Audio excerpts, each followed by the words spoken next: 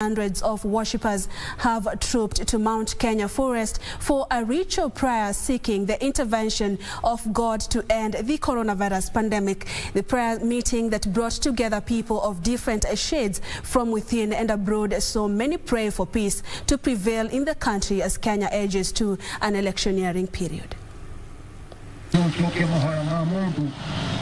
Led by their leader, Samuel Kamitha, the faithfuls will make 7 stopovers in various locations around Mount Kenya as they pray for the nation's stability and tranquility.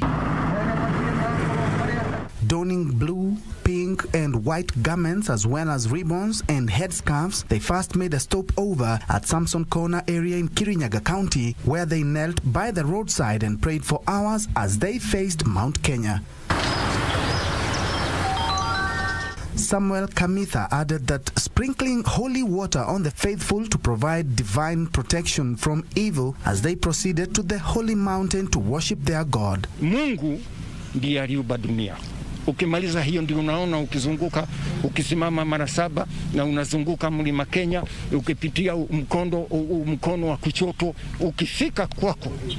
Kutoka wiki ya kwanza au siku ya mbele ni lazima maombi hayo yanajibiwa, kwa sababu uliomba maombi ukifuata sheria. Mungu ni sheria. God is law.